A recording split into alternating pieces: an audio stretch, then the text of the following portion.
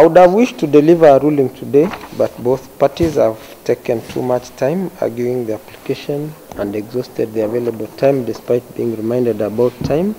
I have been referred to other instances which I was asked to consider as I retire to consider bail application.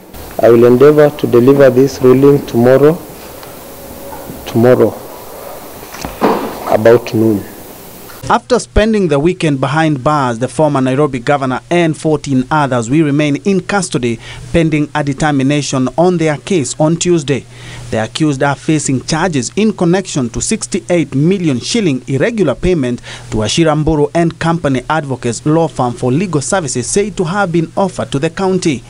Kidero is accused of personally pocketing 14 million shillings from the total amount. Kidero Defense Counsel, led by James Orengo, vehemently opposed the continued detention of the suspects, claiming they are not a flight risk and they are presumed innocent until proven guilty.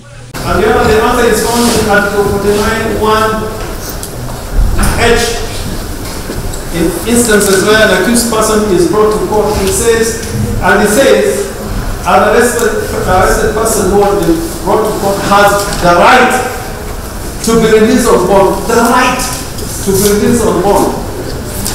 or bail on reasonable conditions, pending a charge or trial, unless they are compelling reasons. But while objecting their release on bail, the prosecution claimed that the suspect could interfere with witnesses and they should be given penalties, bearing in mind majority of them still have active other corruption-related cases in court. EACC maintains that investigations have established that no services were rendered to Nairobi City County, yet the entire amount of 68 million shillings could not be accounted for. Other standing trial alongside Kidero include his former Chief of Staff George Wainaina, a former City Council Councillor Mutunga Mutungi, Nyakach MP Aduma Awor, and former Embakasi Central MP John Durango. This is the third time Kidero has been arrested ever since his failed attempt to recapture the seat in 2017.